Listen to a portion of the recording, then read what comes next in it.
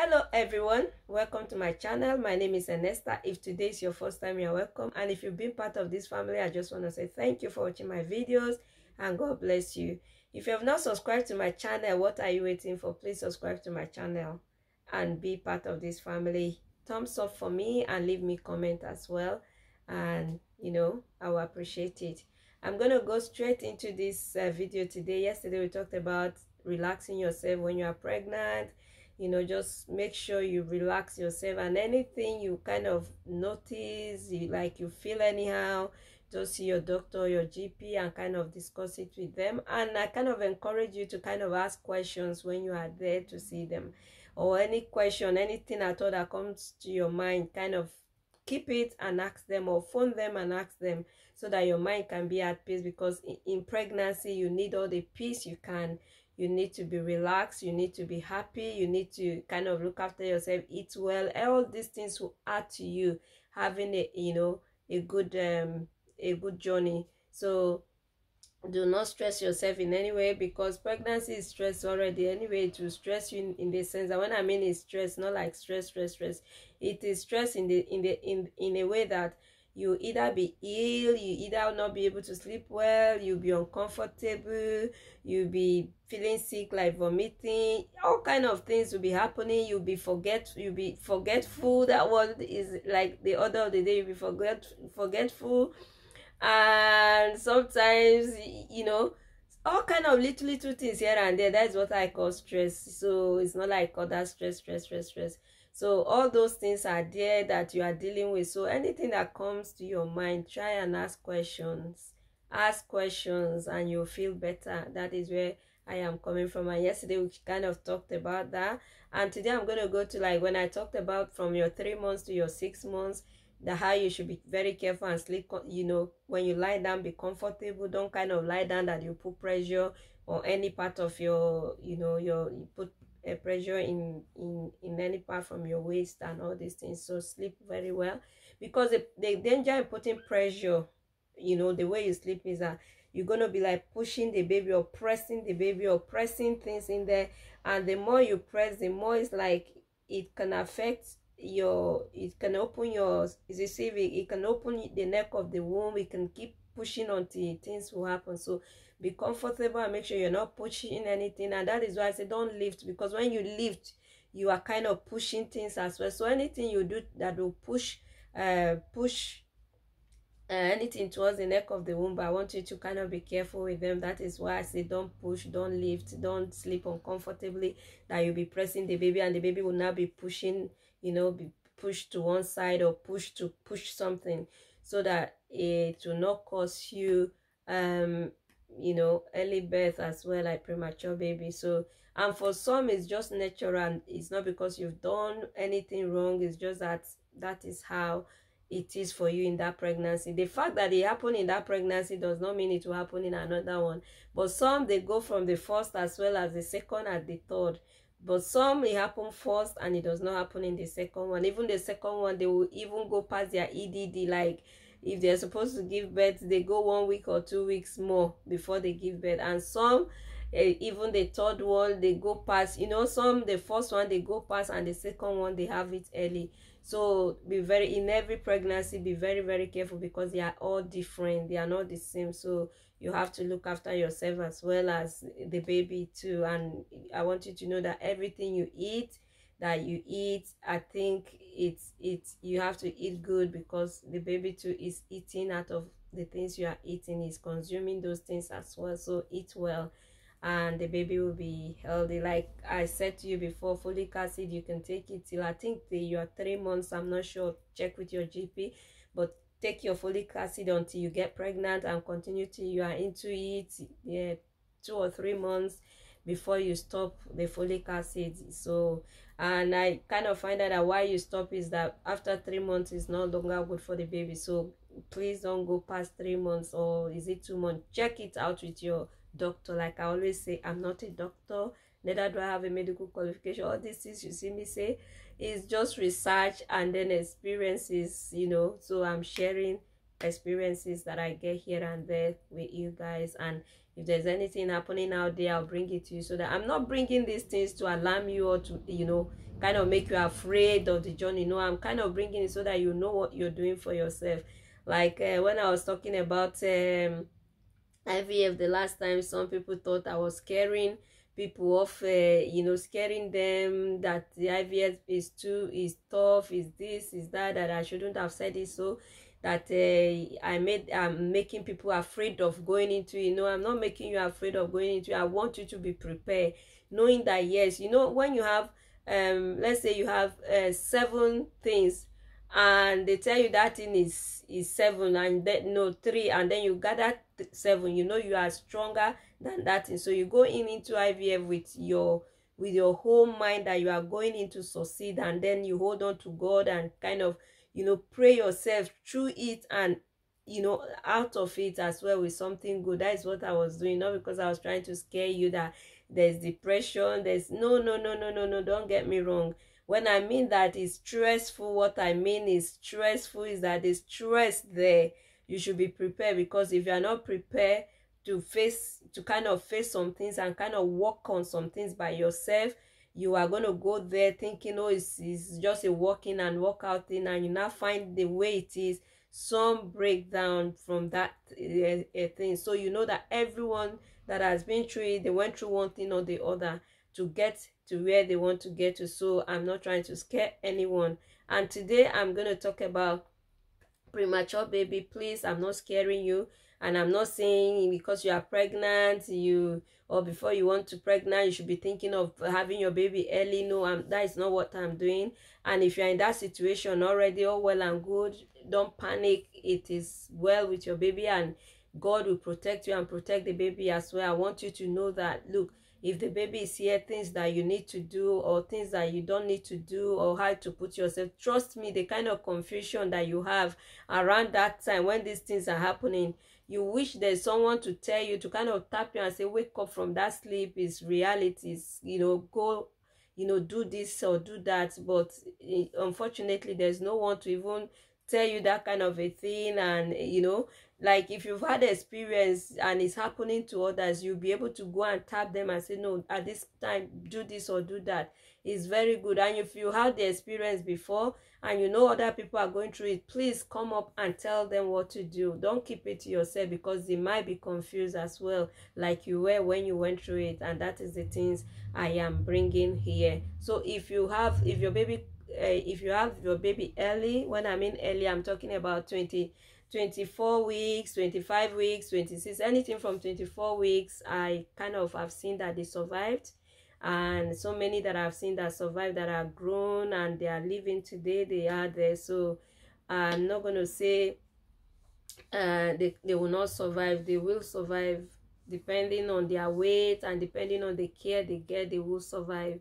And these days I even saw one 23 weeks survived. But most times is that when they are too down this way, like too early, they survive with some complications as well and all these things. But I've seen a 24 that survived, and there's no complication, there's nothing. She's I think she's about how many years she is now. I think about 11 or 12 years now she is, and she's okay. So it depends on the weight, and depends on where you had the hospital or the clinic or the place, and the care they gave to the baby.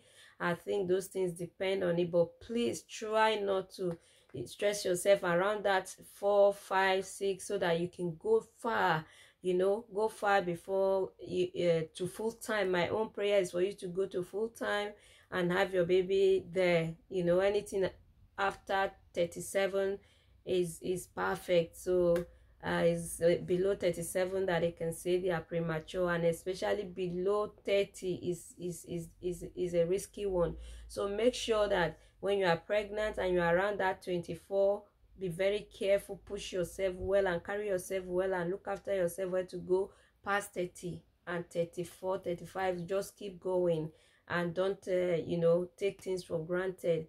And if your baby comes earlier than 30, please, it's so confusing, and it's so depressing, and it's you will be all over the place. I want you to know that you should hold on to the positive side, that the baby will survive, and whatever you can do. I know for the first few hours you will not be able to do much. You will not be able to, the confusion will be so much that you will not be able to do much. And the pain, when I mean pain, not like a pain that you can see you are feeling pain here and there. I mean the pain, the pain of the baby coming at that time, that you'll be going through the stress, should I say the stress, or the pain, the anger, or whatever, the worries. Okay, the worries of knowing that the baby came so early will be there, and that thing can just kind of occupy your mind, that you will not think of what to do. But as soon as you can dust yourself, as early as you can dust yourself, the better for you. And then you can go there, you can go to the neonatal place. Neonatal is where they keep the babies, where the incubators are, where they put the babies. You know, they take them straight from there and they take them to the neonatal unit, where they will put them in the incubator. You kind of continue with what you are supposed to have done as a mother, you know, staying in your womb. They continue the care there, and put them in a warm place, and kind of start giving them the care that they should have gotten from you naturally. They start doing those things just to kind of push them to the weeks that they are missing. And some go, you know, they go from 1 week to 2, 3, 4, and some will go as far as till they are discharged, and some will not go that far, and some will go far, and some will, you know, anything can happen. At this minute, I want you to kind of put yourself together. If you are the praying type, start praying. Start praying. Even if when you cannot go there yet as it's happening, start praying. I know when there's confusion, you will not remember all these things, but I pray that people that will be around you will be able to tell you what to do. I know with this video, people think that why would I be praying for such things to happen? I'm not praying for it to happen, but I know they happen. They happen, and they need care as well. They need care around that time. They need people around them there. And you might not be the one that, if you watch this video and it's happening to someone, you'll be able to know what to do with the person, or tell the person to do, or do on behalf of that person. You can pray for them, you can be there for them, you can encourage them, you can, you know, kind of find little things, your words, you know, giving them the words that they need to kind of come out of their confusion. If you watch this video, you should be able to do things like that. And that is why I'm doing this video. I'm not doing it because I want to scare anyone, or I'm praying for anyone to have this kind of thing. It's not something you pray for someone to go through. But all I know is that if you go through all these things and you come out with your baby strong and healthy, at least at the end of the day, you'll be glad that God has, you know, kind of rescue you from the plan of the enemy. And that is why I'm doing this video. So when anything like that happen around you or to you, bring yourself out quickly. On if it happens to someone, you know, help them to come out of that shock quickly, and let them begin to do what they are supposed to do. Things like you have to go into the neonatal place. As long as you are strong enough to go in there, you go in there. In here, they let you go in there, and you can go there and sit down there for as long as you want. You can talk to the baby, you can play. When I mean play like you can touch their hands, you can kind of you know, let them feel that there's someone here kind of trying to kind of interact with them. I know we feel they cannot hear, they can hear you, they can feel you, they can smell you. So go there. Sometimes when you go there, you are heartbroken, because when you see how tiny they are, you cannot stand it, the pain, you cannot stand it looking at them like that. And it depends on how many weeks they are. If it is too small, you may not be able to pick them up. They will not let you pick them up. And even you will not even want to carry them, because you'll be too scared of, you know, of looking at them. Like, I don't know how to say it, but if you're in that situation, just brave yourself. And if the nurses ask you to carry them and hold them, and kind of let them feel your heart beating again, because that is what they kind of feel inside of you. Let them feel your heartbeat, and let them smell you, and let them feel the warmth of your body. It's quite good, and it's quite, you know, good for them as well, as you and as them as well. So if they allow you to carry them because they are maybe close to 30 or 30 and whatever, if they allow you to pick them up or they give them to you, just kind of cuddle them. When I mean cuddle, you know, even you will not be able to even cuddle them so much. So let me not go there, because you'll be so scared that you're going to break them because they are so tiny. So cuddle them and let them feel your heart beating, let them feel the warmth of your body, let them smell you again. All those things are going to help them to kind of, you know, coming around and kind of progressing in their journey. And before you go back, some sleep there, some will sit down there and sleep there, and some will go have a bit of sleep and come back and kind of check them. Just keep going and making sure that they know that you are coming and going, and you are touching them, you are kind of making them feel the warmth of your body, and is smelling you, you know, pass your hand through them and stuff like that. Don't stop doing those things. It might be stressful, but I tell you, if that is all you do to walk out of there with your babies, it is worth it. So I know you'll be tired, I know you'll be stressed as well, but whatever it is, just keep asking God for strength for you to go in there and kind of, you know, touch the babies and kind of bring them to life. This video is going too much, that's why I'm peeping. I'm going to stop here, and then we're going to continue in the next video. So please do not stay away, because the tendency for you not to even see them at all, you don't want to see them the way they are, is there. So go and see them, go and be with them. It will do them a lot of good. I'm going to stop here, and we'll continue from the next video as we go, by God's grace. Take care and God bless. Bye.